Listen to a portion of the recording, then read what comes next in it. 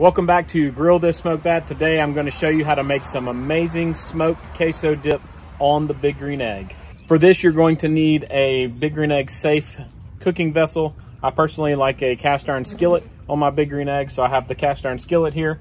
We are going to be using Velveeta cheese. You can get the original or you can get the queso blanco. Either one of them works fine. This is the 16-ounce package of queso blanco here, and I'm gonna put the whole thing in the skillet. The other cheese we're going to be using is a Gouda cheese. This is an 8-ounce block. I'm going to use half of it.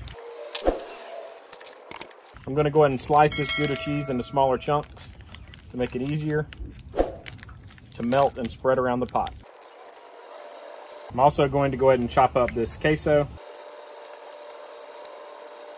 Next, I'm adding a whole can of cream of mushroom soup. If you don't like mushrooms, I promise you will not taste them in here. This is what's going to make it nice and creamy. You could do cream of cheese or cream of jalapeno or lots of different cream ofs, but most people use the cream of mushroom. And I got this recipe from the Meat Church website. Tried it a couple of times and it is phenomenal. You could chop up a lot of fresh ingredients, but we're going to just be using the Rotel original today. So a whole can, drained, partially drained. And now we're ready to start mixing up a little bit. I'm going to get that spread around in here. And we're going to add some Meat Church Holy Cow. This is a really good rub for beef.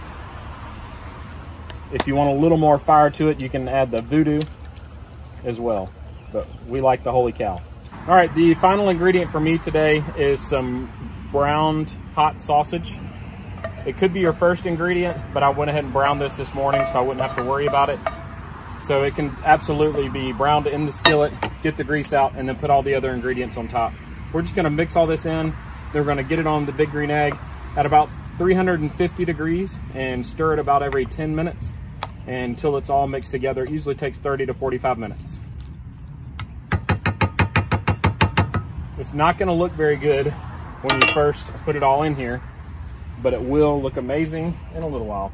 I threw a little bit of apple wood on the coals to get some smoke rolling here. It's been about 10 minutes, so I'm giving the queso a stir. Just making sure everything's mixed good together.